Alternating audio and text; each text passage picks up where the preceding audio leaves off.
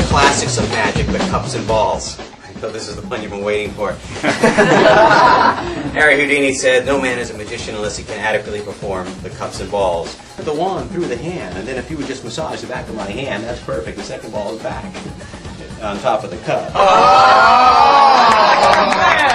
You can actually take the ball and penetrate the cup. Yeah, that's the first one. You do it again, you get the second one to go through. It joins the first one. Now you're right back to where you started.